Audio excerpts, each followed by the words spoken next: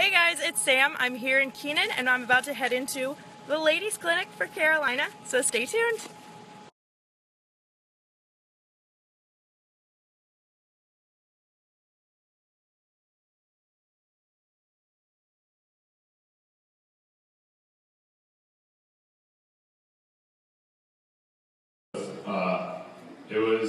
I was confident going in as a group that the field goal unit would be a weapon for us this year or last year.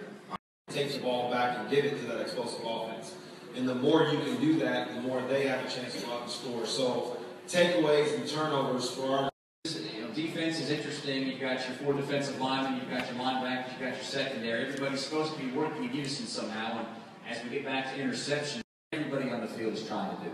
Well, for any defense to be successful, you have to have 11 guys who are operating together and all being on the same page. Certainly see the foundation building last year. Right. I got a group that I'm very proud of because they're guys that us being a new coaching staff have ever been around. If there's a play to be made, you want that guy having an opportunity to make that play for your team, and he can do it in a bunch of different ways for us.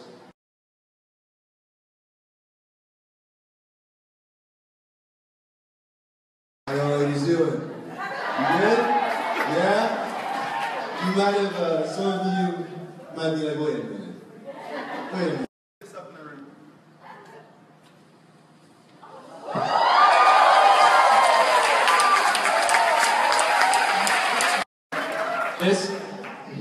I didn't know he was going to do all the ad-libbing, but this is not me. So what happened was, I played football here. I was number 16. There's some of my jersey in the studio store now. I'm wearing it. I got like a real job now, so it kind of stinks, but I've stayed connected. I lived this entire past semester. I lived with some of the players. Chris Francis. Atlanta last year, and Coach Brewer was standing right in front of me, and Ryan was right in front of him. And he says, Coach Brewer says, "Hey, you make sure and get your, your ID." And so Ryan looks at me and goes, "Why would they want to look at my team?"